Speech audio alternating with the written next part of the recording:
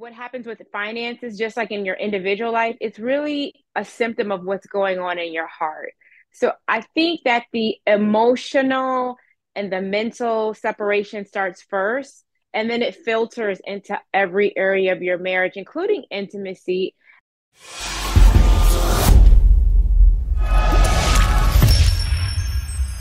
To Love Fearlessly. Today's segment is the 500th episode uploaded going on to YouTube. So this is really monumental to me. And I mean, I have a special guest that's coming on today that they're going to bless you tremendously because, I like to discuss finances and stuff like that. So let's talk about today's guest. She is an entrepreneur. She's a TEDx speaker, author, and a main contributor at Principles of Increase. And she'll give out her information at the end of the episode. And a website that provides it's a principlesofincrease.com. It's a website that provides useful tips and information around building family, faith, and financial freedom. Brave Hearts community, on this 500th episode, let's welcome McClanahan. How are you doing this evening? I'm doing well, Sean. Thanks for having me, and congratulations on your 500th segment. That's a huge milestone. So kudos to you. Thank you. Thank you. Yeah, so we bringing it in with a bang. Gotta have a special guest to celebrate this episode with me. Well, first of all, I found you on Twitter. We've been following each other for a while. Did some more research on you and stuff like that. I started watching the videos. I got hooked. Oh my goodness. So I'm thinking I have to bring her on the show to discuss finances because this is something that I think we discuss in marriage, but at the same time, we really need to have these in-depth conversations about that. First of all, what inspired you, because you're an author, what inspired you to write the books, How a Mother Should Talk About Money with Her Daughter? Yes. For those who are watching this on video. So yeah, just a little bit of background about me. I was an econ major in college and then got out of school and didn't know anything about money. I was in debt, I was broke, got married and figured out that I wanted to stay home with my kids. So when I was married at the time, the person I was married to, we kind of decided like, yeah, let's try to figure this out. So we went on this journey to become debt free, accomplished our goal, paid off all our finances, and I started a financial blog because so many people are like, "Oh, how did you do that? How did you pay off all your debt?" And then from there, I became a freelance writer on different financial topics like credit cards, mortgages, taxes, crypto, anything personal finance related. That's pretty much what I would cover. And then eventually, I was approached by a book publisher who said, "Hey, we think that we've seen some of your work on the internet and we would like you to write a book and kind of brainstorm some topics." And that's what I did. So they wanted me to do something that wasn't so general, like just how to manage your finances. So they really wanted me to niche down. So I was like, oh, I already did this TED talk. I think um that based on the TED talk that would it would make sense because I've already got material. So just this idea of like what how money works like with women and relationships and your daughters and all this fun stuff. So I'm really pleased with how the book came out. Unfortunately, it launched during COVID, so I didn't do a lot of marketing, and I was at the beginning of my divorce. So I'm hoping to be able to do like a relaunch and start promoting it and marketing it more. But I'm still really glad I did it, and I'm glad at how it came out. Yes, for sure, because I had to share it on Mother's Day. Oh, I hope that you're the one. If not, you are the prototype. I know. Oh my goodness. My life has been a whirlwind. And just, kind of like a heads up, you know, when I first started writing about personal finance content, I had a certain type of approach, very formulaic, very down to the book. I was this huge spreadsheet nerd. And then my life basically got put in a blender starting in 2019. Of course, 2020 came and just all this stuff came crashing down on me. So I am still very much interested in making my goal to reach financial independence and manage my money well, but it just looks a little differently for me now. So I'm happy to just like talk about that transition and how, how I'm working through that because I'm like kind of back on the journey, like getting back on the wagon again. But I'm still been incredibly blessed. So I'm really happy to share like how that unfolded and what's going on with that now. Mm-hmm. And you also have a book, Manage Your Money to Become Debt Free. Yeah, so that was a book I self-published, and gosh, it's pretty old now, but the principles still apply. It's basically like if you're familiar with Dave Ramsey and the baby steps, that's what we use to get out of debt. And it's just kind of like a quick, palatable form of that. It just talks about making a spending plan, aka a budget, increasing your income, cutting back, investing or saving, the difference. So very basic principles of personal finance when it comes to getting out of debt and then taking the next step into investing and eventually creating like a generational legacy. So it's a quick read. I think it's so helpful. I even have an audiobook that goes along with it. I did the audiobook, I did the voiceover. I'm so like proud of that. So yeah, that's on Amazon as well. Awesome. Yeah, because I have that on my wish list. So I want to make sure I get that because Oh, I thank need you. to listen to that in my audio version because I want to talk about this next question with you about finances and is one of the top three reasons why marriage end. And what are your tips to help marriages strive in this area? So I think one of I know there's this statistic that financial issues are one of the main reasons that marriages end. And I feel like having gone through what I went through, I feel like what happens with finances, just like in your individual life, it's really a symptom of what's going on in your heart.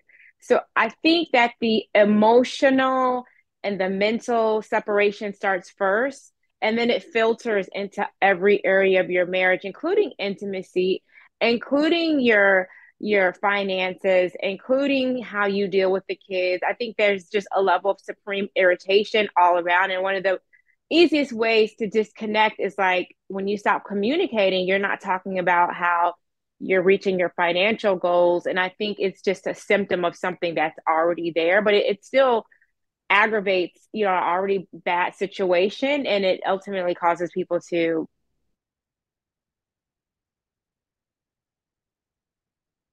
how do people avoid this? So honestly, I think maybe 5 years ago, I would say, have your budget meetings, have a budget date night, do your vision boards together. And I think all that should happen.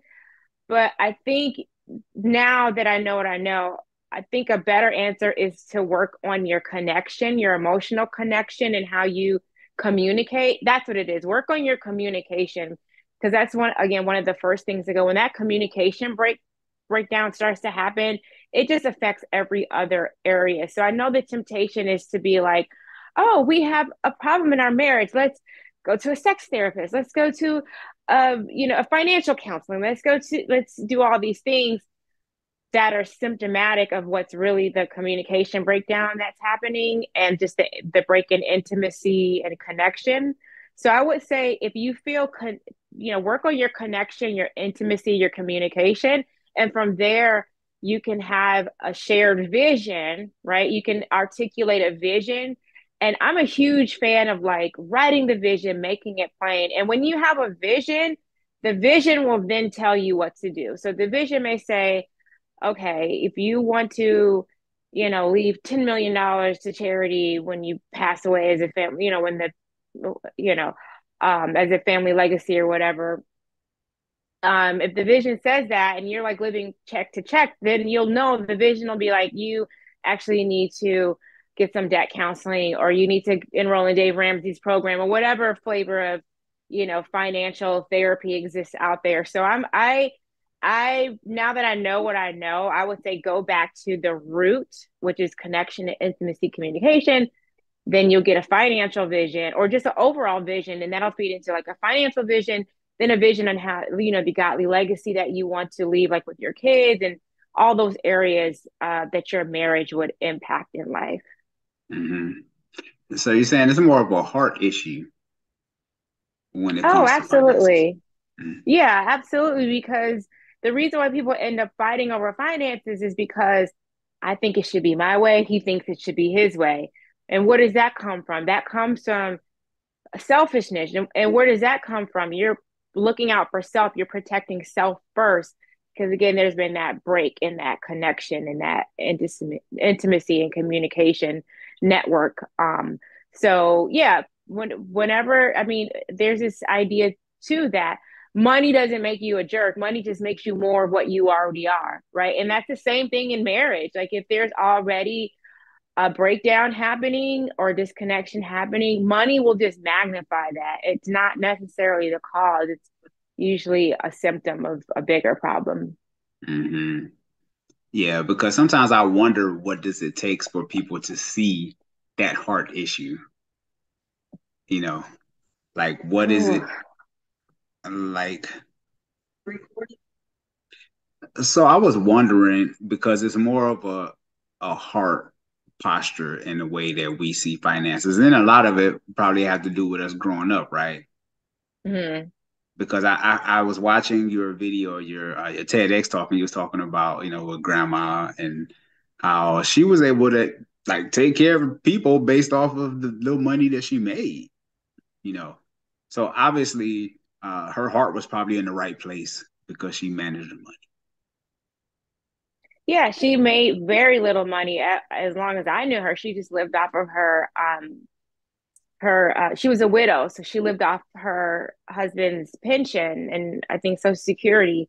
It was just, I mean, pennies basically, and she managed her money so well. Or she would, I mean, I remember stories where somebody be like complaining, a cousin or something, like, "Oh, my tires in my car," and she said, "Go down the Sears, and they're gonna put some new tires on the car." She had one of those Sears credit cards, and so she would let people live with her all the time. And she helped me. Transparency, I just want people to know, like, she helped me when I was in college. She co-signed for my loan. She helped me make payments when I first got out of college. She helped me, pay on my first car. And I'm just so grateful. I've had a lot of financial help in my life. So I'm not going to sit here and pretend like I'm just so smart, I have it all figured out, because that was not the case. Eventually, I did get smarter and more sophisticated in my approach towards money. But in the beginning, by God's grace, I had a lot of help. I had a lot of supportive relatives, like my mom lived with her on and off throughout my marriage, back and forth. Actually, I was just living with her in Chicago, came to Florida, and now she's living with me. So I've been really blessed to have like this support network in my life. But I also will say that I have friends who've been in similar positions, but because their focus wasn't on money or, just different things going, a different mindset, a different money mindset, they would have similar offers and they'd be like, I could never go back home, or I can't live. I would never take one of my claims to fame is I moved to the hood to get out of debt free, to get out of debt, to pay off all of our debt.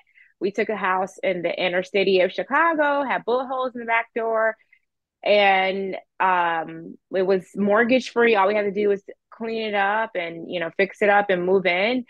And it was very scary because we were from the suburbs. This is when I was married, and we had this offer like, hey, you want this house? Because a relative inherited a house they didn't want. And they were like, I don't want to live in the hood. And we were like, neither do we. But then we were like, wait, we're broke, But I've had other friends who had the exact same offer. And either they didn't want to spend the money to fix up the place, they didn't want to live in the hood, they didn't want to be bothered with the paperwork or whatever the case was. So yes, I have had a lot of support, but I don't think I'm unique. Like each one of us has been given either a special gift or support network or something. It's just when you get your money mindset in order, you'll be able to perceive the opportunities that can help you advance financially. Mhm.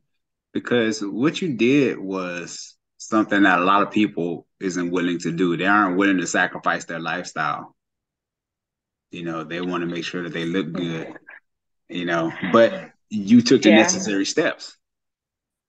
Yeah, I mean, it was hard because in my mind, I was going to graduate college, get this posh job, be driving these nice cars, live, I had this whole vision of how my life was going to be. But then I started having kids and I knew I could not take them to daycare. I knew I wanted to stay home with my kids and everything went out the window. I was like, Lord, I want to be home. I want to teach my kids. I want to be home with them. And whatever I have to do to make that happen, if I have to move to the hood, and drive this old car, I will do that. And again, by his grace, it was not a bad experience. Like we end up getting a couple of nice cars. Because we didn't have a mortgage, and then we were to pay off our debt, and then I was able to stay home with my kids, and they got involved in acting and entertainment.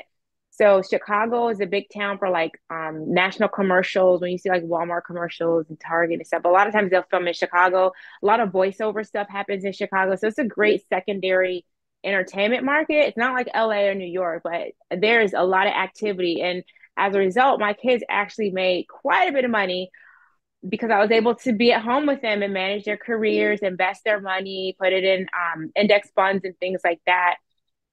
And then on top of that, we were able to travel. I mean, we had such a rich quality of life, even though we were like living in the hood. I would always be like, this is really the epitome of hood rich. Like we live in the hood, but we have a great quality of life. I absolutely loved my life there. I had great neighbors, and there were people just like me. I thought I had done something special, but there were other, families around our same age kids, and they were like, "This is the life. This is the hack. You live in the hood. Let the outside of your house look crazy if you have to. You come in. It's nice. You get to travel." We were by the airport. And we just enjoyed everything the city had to offer. So I went into it thinking like, oh, my life is over. I'm going to be done with this in 3 to 5 years. But when it was all said and done, we stayed, well over 10 years. And I just ended up having like literally the time of my life.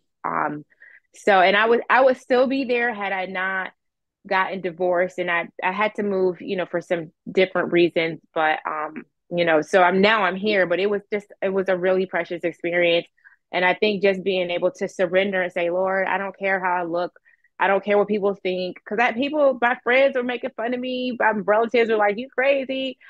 But I think making that sacrifice and doing that really, it just opened the door for us to be blessed. And it was a great experience. Mm-hmm. And when did the switch turn on? When did you understand how money work? Was there a specific time in your life when it all clicked and you said, "Oh, this is how money works"? Can you take us back to that Honestly, time? Mm-hmm. so honestly, I'm going to totally do a shameless plug of my pastor, Bill Winston, and he's in Forest Park. And he called it the prosperity gospel or whatever, but he was the first person I heard talking about, like, if you're a Christian, you should be financially able to do things in your community. Like, don't be out here complaining about police brutality, the failing school system, all this. You should be able to pay to whatever, pay your political candidate that you want. He was like, if you're a Christian, you should not be broke. You should be out of debt. All your needs should be met. And you should be able to advance kingdom agendas, especially in impoverished areas. And I was like, wow. So, I mean, he would preach like you should have money, but it was like money with a purpose. And don't get me wrong, he'd be like, get your nice car, get your nice stuff too. But the purpose of wealth is to establish the covenant. And when I started hearing that, I was like, man, I want to be debt free. How do I do this? And so he was really high level, like, here's the scriptures, but then I met some people who were like connected the bridge for me, like the practical to the spiritual. And they introduced me to Dave Ramsey. And I was like, what? And I found out, like, they told me about him. And then I found out he had a radio show. This is way back in the day. This is like 18, 19 years ago. So I'm listening to him on AM radio. And I'm like, oh, that was a nice special that he had on the radio. And then I found out he had it every day. I'm like, this man talks about being debt free every single day. I was like, this is so crazy. So I started listening to him. I got his books. And then I was looking at the plan. I'm reading how to do this and that. And I'm like, I think we could do this. I think we can do this. So I brought the plan to my then husband at the time. And he's like, okay, fine. And so I started managing all the money in the household, paying all the bills. And, it took a while because we had some setbacks and some different things that happened, but maybe like 7, 8 years, we were able to pay over $120,000 of just like consumer debt off cars, student loans, all that stuff. And it was really so glorious. So I'm like, oh my goodness, we actually did this. We actually became debt free.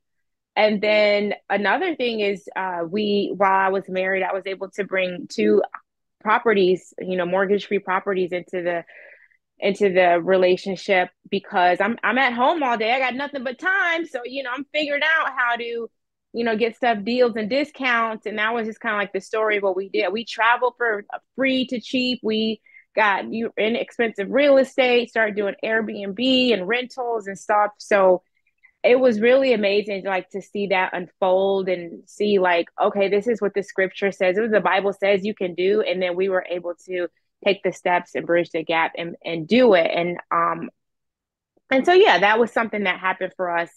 I forgot the question. I'm just rambling now, but but the point is, oh, you asked me how did I figure out this thing about finances? And I would say that it's when I went to church and I heard a man preach. He was like, if you're a Christian, you should be debt free and you should have enough to support the kingdom.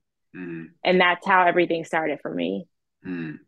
I love that because I still watch my old pastor back home in Ohio. And one thing I love about him, he always says, my wife and I live a life that's beyond us. Like we're past us.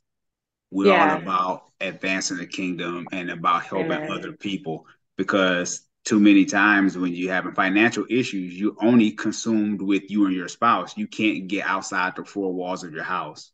Exactly. But we Exactly. And call that prosperity gospel, whatever. But that's I believe it's in the Bible. So Yeah, I no, I totally agree. So I always tell my wife and I'm like, I want us to live a life that's beyond us, where we can help other people where we're good and we can help yeah. other people without missing a beat. I do have one more question that I would like to ask, especially with the marriage piece, because this is a relationship show.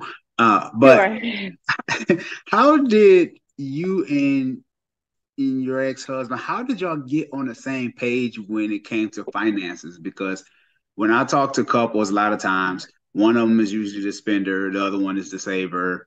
Like, how did y'all get on the same page to make that work? Honestly, we're both cheapskates.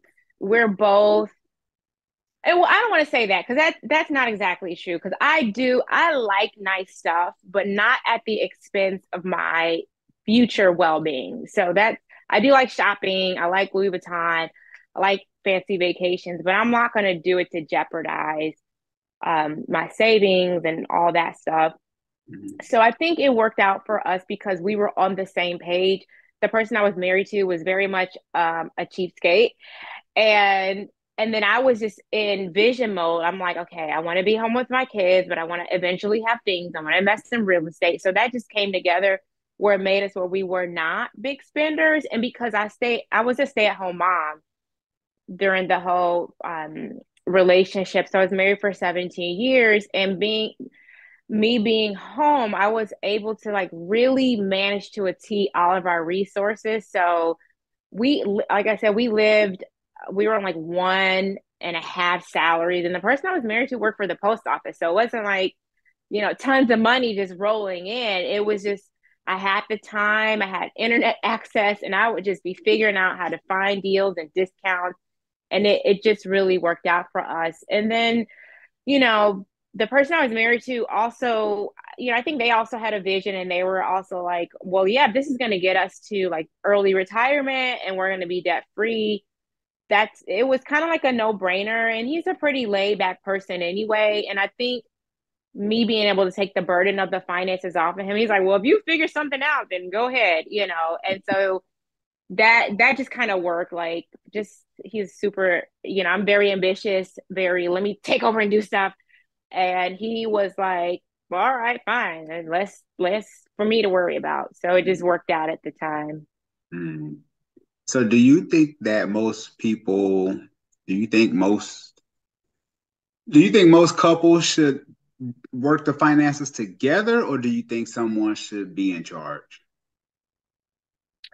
Well, I would say in our situation, I wouldn't say that I was in charge because, being a Christian, I believe in the traditional roles. That's why I was a stay-at-home mom and I homeschool my kids. I believe in submission and respect and honoring a husband. And I do believe in all that. Call me old-fashioned, pick me, whatever the new term is. So for me, I would say I was more like the manager, but I did run decisions by him. And there were times where he would be like, no, I don't want to do that. And I would be like, okay. And so I really worked very hard in my marriage to be like, Lord, help me to submit even when I feel, maybe afraid he's going to make a bad decision or and there were times where I was like, I thought he was making a disastrous decision, but I was like, Lord, I trust you. And I'll give you an example. There was one time he wanted to get a car, and it was an awful car, and I knew this thing was going to break down, and we were like almost through paying off our debt, and we just barely had like maybe like $3,000 in the bank, and which was huge to me. That was like $1 million, all the blood, sweat, and tears. And I think I might even been pregnant at the time with my second child. And he found this car on Craigslist, and he's like, "We need another car." And I'm like, this is an awful car." So anyway, I was like, "Okay, Lord, I trust you." We got the car, and then 2 days into having the car, what do you think happened? You already know, transmission goes out. We get a quote to fix it for like $1,200. And I'm like, oh my God, this is all of our money. And I'm like, I know he's not gonna try to fix this car. I know. And he's like, oh, let's go ahead and fix it. And I'm like, and it's a Pontiac. Okay, a Toyota, Honda. Okay, yeah, you can understand. It's like a Pontiac from 1990 something. I'm just like, this is the worst decision ever. So then like a good little wife, I said, okay, Lord, I trust you. And so then we have this car, we get it fixed and everything, and it's still like having some problems. Not as bad, but it's just not ideal. And I'm just like, Lord, I got no money in the bank. We got this crappy car. I'm not driving that thing, but I trusted God. And then eventually, maybe a couple of weeks into driving it, he tells me, he says, I don't think that's my car. And I said, oh my goodness. So then we said, well, what are we going to do? I don't know if we could sell that to somebody. It's really not that good. So we actually decided to give it to a family member to sow it as a seed to someone in our family. And that's what we did. And we were without a second car for a while. And maybe like 3 months later, a situation happened where I used to do like sales and marketing consulting work from home. So I was working for a client, and basically I got a huge bonus, and we were able to get another better car, totally debt free. We got like a Toyota Avalon, which I'm like, I'm bougie like that, the Toyotas. And so it worked out. But the point of this story is that I knew everything bad that was going to happen. I was like, this is an awful idea, but because I believe in that hierarchy, God, Christ, the husband, the wife, I was able to submit and be like, Lord, I trust you, because I believe that's a place where you're protected. Even, and there's a scripture about this, I think it's maybe in Romans, where it talks about how Sarah still called Abraham Lord, right? And y'all got to look it up, because I don't know I know what you're exactly where saying. it is, but Yeah. but because he asked her to lie and be dishonest, and she, even though that was a bad decision, that was wrong, she did it, but she still was protected, and their family came out blessed. So that's the point I'm trying to make. Like, yes, I managed the finances, but there were many times where I had to submit, even though I have an econ degree. I'm a freelance writer. I know I study finances all day. This is what I do. I'm at home scouring the internet for financial information. But then as a wife, when it's time to make financial decisions, I still have to defer to my head. So that happened a lot, and it was definitely a crucible, very refining moment for me, but I'm still glad I did. I don't regret anything that I ever did in those situations. Amen to that. I feel that, because, and I tell people all the time that when the Bible talks about wisdom, it's always in the reference of the feminine. It's always Oh, she. yeah. Yeah, that's true. Oh, look at that. I didn't even Yeah, think about that. yeah. When you look at the book of Proverbs, it's always Hmm. she. You know, Yeah. she yells out in the streets, wisdom, that kind of thing. So I always tell guys, if you're gonna marry a woman, make sure she's full of wisdom. Make sure she's Amen. full of wisdom. That's good. Don't just look at the outward, guys. Look at some That's other right. stuff. That's right. I know that's right. So going through a divorce, because I kind of want to switch gears a little bit. What did you learn? What was your biggest takeaway from your divorce? What did you learn from it? And what did it Oh teach you? gosh. That's probably a whole nother book. Well, we get an So, exclusive here. there's oh my goodness, where do I begin? The biggest thing that I learned, even though if I were to tell this story, anyone listening objectively would be like, there would be a consensus. Everyone would be like, wow, you were in the right, he was in the wrong. That's just facts on facts, like, right? However, even though that is what people would, they would come away with, the the reality of the matter is I had a role to play. Like, I can't blame anyone. I couldn't blame anyone, even though I was, there was a lot of wrong, bad things done to me. I was justified in how I felt and some of the things that I did because they were objectively, the courts agreed, the criminal justice system agreed, everyone agreed that, I was done wrong. However, I still had to say to myself, what was it in me that that got to this situation? And that was really a hard thing because I mean, probably for the first 6 months, I'm calling everybody like, guess what he did, and this and this. I'm telling you because you want to feel justified. When you get done wrong, you want to be justified. You want to show how right you are and how wrong the other person is or was or whatever. And that's just human nature. But that's not God's plan for you. His plan is for you to learn, for you to be accountable, for you to take responsibility. So I had to, in the midst of this, even though, again, people, lawyers, justice, everyone agreed that I was a victim, I still had to rise beyond that and be like, why did I allow this to happen to me? Where was my mindset that I could go through a 17-year marriage pretty much clueless and just be like, oh, and so I had to come to terms with that, that was really difficult because I'm like, no, I don't want to look at what's wrong with me. I want to look at what's wrong with the other person. But growth doesn't come out of that. So I think that was one of the biggest takeaways for me. But there's so many others. I mean, gosh, it's a book probably, but I don't know. Maybe everyone goes through this, and so I don't know how interesting of a book it would be, but it was really a life-changing experience for me. I'm really sad that it happened. I literally thought I was going to be in my 90s celebrating my whatever anniversary, 70, 60. I can't do the math that quick, but I never had any intention. I never brought up divorce.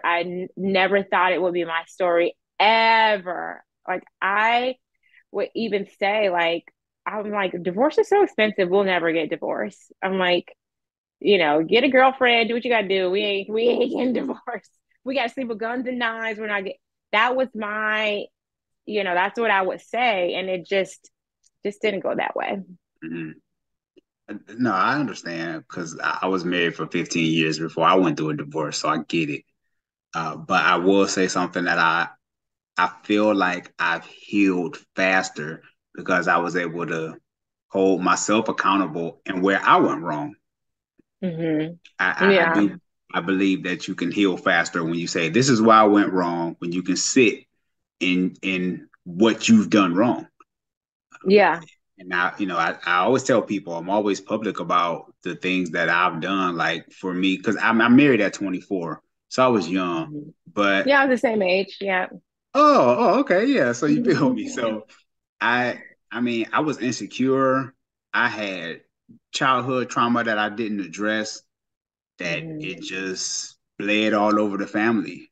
Yeah. And I thought I was doing good at the time, but looking back, I was like, yeah, I see where I went wrong. I see where I could have handled that better. And of course, it takes Yeah. two, but at the same time, like you said, there's a part that you play in it too. Yeah. I mean, for me, it was more like, how did I get into this situation? When I was actually married, of course I was not perfect, but I was very dutiful, and I did what I had to do, but almost to a fault, to the point where I was honestly just so content being a wife and mother that I didn't notice the things that were going on around me. But again, if I knew then what I know now, I should not have entered into that situation. And for me, it was more issue of just asking the right questions and vetting and discerning, where somebody's headspace is. I learned that, and I didn't know this, but when I was dating before I got married, I tell guys like, I don't want to date around. I want to be married, and all the guys would be like, no, I don't want that. And so the one person who was like, yeah, I want to be married, I was like, oh, okay. And to me, I was like, hey, let's do this, and that's what we proceeded to do. But you need a little bit more. You got to do a little bit more digging to see, Yeah. because some people's idea of marriage is different, and all those things. So for me, it was more like just entering in the situation. But honestly, I can say that God really shielded me, that I wasn't in a 17-year battle, calling people woman to woman, and I didn't have any of that. I honestly truly love being a wife and mother. And maybe about a few months before I filed divorce, I was like, hey, what's going on? And I said, oh, this is what's going on. Okay. All right. You got like 3 months, and I'll observe you and see. And so I just had a really short period of time. It wasn't like 17 years of struggle and fighting. And so I'm very thankful for that. I was kind of like 17 years oblivious. Yeah. Well, 15, because we separated at year 15, and then the divorce took 2 years. So I'm still, people are like, oh, you wasted all that time with one person, and I'm not gonna say how old I am, but people kind of like, oh, 20, how sad, 25. yeah, I'm 2025, something like that, 25, 26, something like that.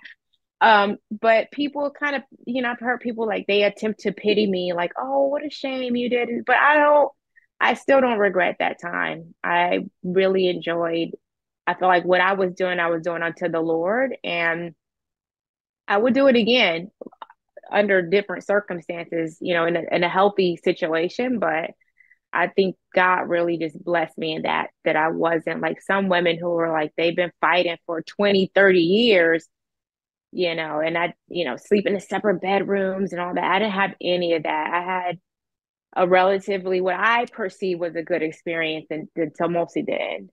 Mm-hmm. I respect that. Thanks for your honesty. I appreciate that. Let's kind of switch gears because I wanted to ask you about this. According to USA Today, each American household carries an average of $7,951 in credit card debt.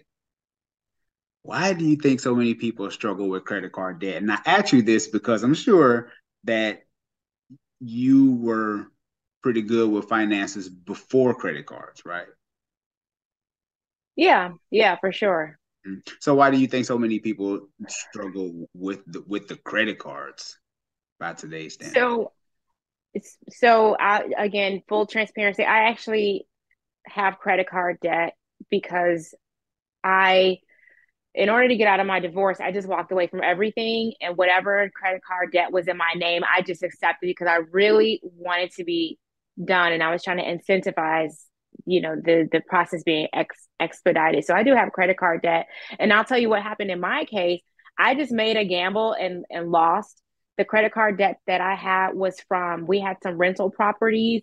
And so what we would do, we did short-term rentals. So we would furnish them. And then after a few months of rental income, just pay off the credit cards. And it always worked. We never had any issue. But then in the middle of a cycle, that's when the divorce started.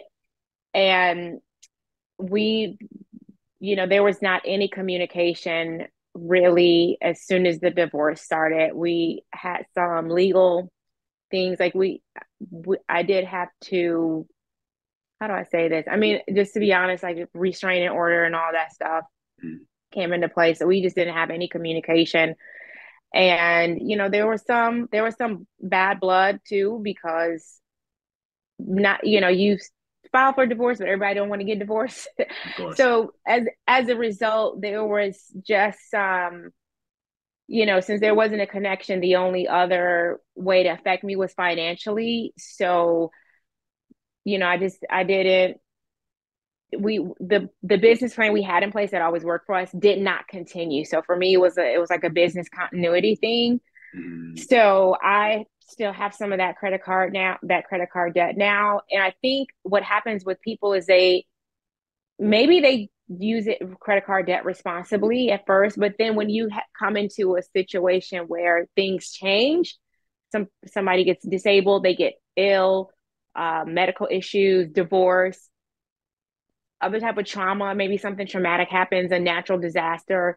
So I think that I mean, when you're using credit cards, you're kind of playing with fire. You're making a gamble that you're going to always be able to have that income coming in, and so I think that's the issue. And then some people just are living beyond their means. They are, they have so much going on. People with, kids and sports and activities and vacations, and debt is very easy to access here in the United States. So it's very easy to live beyond your means and play musical chairs until, and then when the music stops, you're left holding the bag. So before, I would say I was a very, I don't want to say judgmental, but I was very hard nosed when it came to like credit cards, debt, and I don't think I was not that nice about it. And now that I'm in the situation that I'm in, where I'm digging myself back out of debt, I have a little bit more compassion, and I can see why it happens. There's no excuse. And I'm actively, actually, I'm about to start working with a financial coach myself, because for me, I mean, it was like such a hard blow for me, because I had basically built my life, vision, career around this idea of financial stability and independence. And I literally blinked my eyes and it was all gone, like everything. Like, here I am, a stay-at-home mom, and I had helped build up the 401k. I should have got a pension. I should have got, the rental property. All these things that should have happened, and it was just the rug was like literally pulled from up under me. And I had developed this mindset at one point, like, wow, I did all that stuff. I did the spreadsheets. I did the budget. I did all the things, and look at what still happened. And so that mentality affected me for a while, where I was honestly, again, transparency, I'd even developed like a little bit of a spending addiction, when I was first going through the divorce, because I was trying to, I was going through so much emotional like turmoil. I was even like, I had issues with safety and things like that I had to think about. And then I had to start caring for my mom full time. And then with the COVID, I had some family members, we had fallouts from that. So just like everything like came down on me, and I'm like, I'm trying to manage all of this pain, and I don't want to become a drinker. I don't want to be a weed head. I don't want to do crack. Definitely don't want to do that. I don't want to become promiscuous. I don't want to, do gamble. So, I'm trying not to eat my feelings. So the only way I figured out for a while to channel that was, was spending some money. Mm. So that happened to me as well. And again, not justifying, but I have like a lot more compassion and see how people can just go through emotional things, and you just have this cocktail, like this perfect storm of everything that just can happen, and it could just put you in a bad place financially. However, I will say that even in all that, I am so incredibly blessed. I still came out of it. I'm about to buy my third property in 3 years. I was able to save, like five figures, high five figures in money. So having this credit card debt, but I'm saving a lot of money. I'm acquiring assets. So, it's not all bad, but I Yeah. still have some cleanup and stuff to do. So yeah, credit card debt is definitely bad. It's a tool. I've used it as a tool in the past. Well, I mean, we've used 0% interest offers to literally like rehab bathrooms and furnished places. So it's, you know, install ACs, no fees, no interest. So it can be a tool, but you just have to know what you're doing, and then have some savings or something if something happens and you can't pay that bill. I go back and forth. Am I going to get to the place where I'm like, because at one point we were like, no credit cards, never, ever, ever, never. So we did that for a while, and then we started using them, and we were again very responsible. But what happened with the divorce that kind of threw me off track. So I'm not decided what I'm going to do right now. My goal is just to pay down some, all the debt that I have, and then just keep, trudging forward. Mm-hmm. Yeah, I appreciate that because I was telling my wife the other day, I'm 12 years older than my wife. So Okay. I was telling her, I said, there was a time when you had this thing called layaway and you couldn't get the stuff until it was paid. Yeah, that's actually not a bad idea. They need to bring that back more. That's better than credit cards. Yeah, right. And I like what you said about credit cards, that sometimes you're like gambling with your future because you never know what can happen because you rack up Yeah. these credit card debt and then something happened, but you already kind of paid for your excitement in advance, Yeah. you know. Yeah, you're So already you're already out there. So you're already out there mm, bad, mm, exposed. mm. I have a couple other questions to ask you because this has really been good. From seeing your parents' relationship, what did it teach you about marriage? Nothing. I'm not gonna say. I think that was one of the biggest issues. My parents got divorced when I was like 9, and they never really had any contact or any conversations or anything. And I'm in that situation now. I was married for 17 years and have almost zero contact with the person I was married to. And I met him when I was 11 years old. So I've known him longer than I haven't known him. And we can only speak through like a court ordered app. We don't see each other, we don't talk. And it's not because of me, but I'm trying to be delicate because I don't want to tell somebody else's Of story. course. I just No, want I to tell get my it. story. Yeah. But you have to basically, the name of the game is you got to protect yourself. If someone can't, operate in a way that's going to honor you or even communicate effectively, you just have to, just protect yourself. And again, the courts were in agreement, and that's what the court ordered. So that's how we communicate. But even that was very, very rare.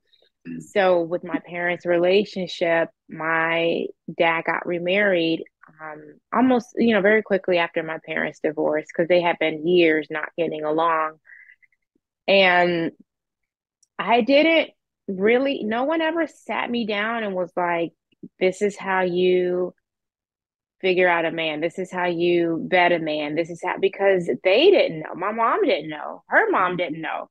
Her Mm. mom's mom didn't know. Yeah. So nobody ever sat down and had this conversation with me. I'm just in my screen here. Nobody ever sat down and had this conversation with me. And I don't have enough memories from my parents' marriage to know anything about what that would look like. Mm-hmm. So I didn't have anything to go off of, like the Cosby Show. That's, Yeah. and that wasn't in depth. That was just entertainment. So I Yeah. literally was like, the person I was married to, his parents were married for a long time, but they had a very tumultuous relationship. And so he would just tell me, my parents are married. I know. So just listen, I got this. And I'd be Yeah. like, okay. Yeah. And so, yeah, so I don't really have anything. Unfortunately, that I think that's why I got into the situation I was in. Mm. But I am determined to break that. I talk to my girls all the time. They're like, oh, every time I'm like, okay, now say for example, a guy wants to block, and they're like, oh no, we're like role playing. And I'm like, oh, look at that guy. This is how you can discern, you can tell. Look at his body language towards that girl. We do that all the time. And they're like, no. That's cool. And yeah, so they have a different experience too. Like, yeah, that's what I'll say. That's what I'll say for Yeah. that. Oh, for sure. What is the biggest mistake you see women make in relationships? I would say number one is either not having standards or not having the right standards. Mm. So being on Twitter, you creep into these different pockets and corners of Twitter. So when you get into red pill manosphere Mm. Twitter, they're all like, "Oh, she wants is a six-figure, six-pack, 6 foot." All and I think that to me that doesn't do it. For I've been approached by men with money. Oh, come on, we'll let's go to Cancun, let's go to Europe or Italy. None of that. That doesn't excite me. What is your? Do you have morals?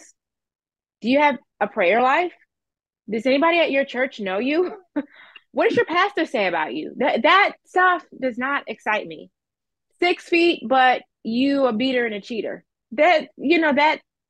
So I think women, the mistake is you maybe you have standards, but are they really superficial standards? Is it just about looks, money, what he has? And then, say you have the right standards, you have to wait around till you find someone that meets the standards. And that's the hardest part. As someone who is, dating and waiting, that has just been the biggest thing for me. It's like I have these standards and there's that temptation, when you feel lonely, you're like, well, let's go out for a nice dinner or just do something. But time is winding down. Jesus is coming back soon. We can't be really playing around. Women have standards that are superficial or they don't stick to them. They settle when they shouldn't. That's what I Mm. think. Mm. Yeah, because Or they sometimes, don't have standards. They don't have standards. Sorry to cut you off, but just I want to go back. When I was dating, I had very few standards. I didn't know that I was supposed to have standards of what they should be. So mm, yeah, and that happens a lot. And I tell people a lot of times that if you want a certain man or you have these certain standards in this pie chart, if you want a man that's 6 feet, you have to look at the average height of men in America. If the average height is only 5'8", then that's really going to cut that pie significantly. So you have to kind of like wait around, and are you willing to wait? I want a man that make $100,000 a year. Okay, well, statistically, so you have to kind of pick and choose. Do you have the patience of Job, or are you just going to kind of just jump in there and take your chances? So, and that's for well, men and women. I believe through God all things are possible. Yes. So even statistically, but I think there's just I think the issue is, yes, are these things really available? But for me, it's more like, is 6 feet more important than him not being a liar? Mm. But you know what? I believe God can do all that. If you want 6 feet, 6 figures, six pack, man of God, put it, believe God. I'm the kind of person where if you want the house with 7 bedrooms and 3 bathrooms and a $2 down payment, with God, all things are possible. But make sure your faith is in alignment with that, because some people, they want 7 bedroom house, but they got 2 bedroom house faith. So be it unto you according to your faith, but also make sure that what you're asking for makes sense for what you want to accomplish in life. Like 6 feet, okay, great. That I'm short, so that's not like a big thing for me. But I guess some women, if you're taller, I understand you need a taller man. But again, is that the main thing here? Prioritize these standards and have some give and take, I would say. I agree. Yeah, because sometimes, yeah, that's a whole nother episode. I want to be respectful of your time. Exactly. Yeah. I have one last question. Is it easier? And this is no right or wrong answer. So it just depends on your vantage point. Is it easier to love yourself or love someone else? Oh, let me think. Let me go back to the Bible. Mhm. I think human nature is to love yourself. That's the fallen human nature, to put number one first. Mhm. But if you make a decision to make Jesus Christ your Lord and Savior, you will be empowered with a a supernatural inclination to put others first. And that's just really the message of the gospel and the cross, right? Jesus could have put himself first. He didn't have to do anything that he did, but he went to the cross, and it was difficult to the point of sweating blood, and he did it. So I think if you're in a fallen state, yeah, number one is going to be yourself. But if you give your life over to God and let Jesus be your Lord and Savior, he'll show you. The Bible says that the love of God is shed abroad in our hearts, and he'll show you how to do that. Mm. Mm. I love that. Great answer. I always ask that question at the end of every show. That's a good question. It's a good question. It's definitely something to think about and ponder. Yes, for sure. Well, this has been a phenomenal episode. Thank you so much, Aja, for taking time out of your day to be a guest on the Scary to Be Married. Brave Arts community, make sure that you hit the subscribe button. Make sure that you share this video with someone. If you are listening via podcast, make sure that you leave a rating and review. By doing so, it leaves you in a drawing for a free Amazon gift card. Make sure you leave that rating and review. I would appreciate that. And also, let everyone know how they can get in touch with you. So right now I'm just mainly on social media. So I'm on Twitter at Increase Laws. My handle is Increase Laws. And then on Instagram, my handle is Principles of Increase. Okay. Well, Brave Hearts community, you heard it here. This has been a phenomenal episode 500. So I'm excited about this. Thanks again for taking some time to be a guest. This is Sean Heineman with special guest. Oh, should I say Yes. my name? Yes. That's for you. This is where you say your name. Okay. Say it now. This is Sean Heineman with special guest. Aisha McClanahan. All right, Brave Hearts community, take care.